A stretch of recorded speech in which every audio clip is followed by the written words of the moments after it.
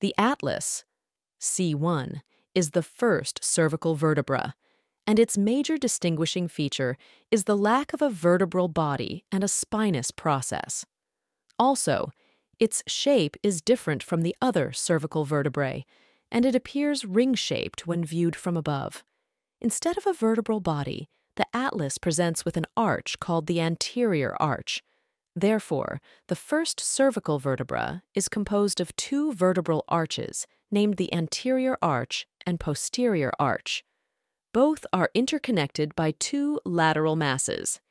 Each lateral mass is formed by articular processes, and it contains the superior and inferior articular facets. The superior facet articulates with the occipital bone of the skull at the atlanto-occipital joint. The inferior articular facet of the atlas and the superior articular facet of the axis, C2, form the atlanto-axial joint. The structural features of the first two cervical vertebrae allow performing a great degree of neck and head movements. The atlanto-occipital joint is responsible for head shakings, neck flexion, when saying yes. The inner or posterior aspect of the anterior arch contains an impression known as the fovea fordens.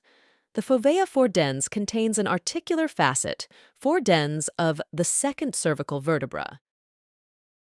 The superior surface of the posterior arch, posterior to the lateral masses, has a paired groove for vertebral artery. The central aspects of both arches present with anterior and posterior protrusions, known as the anterior and posterior tubercles.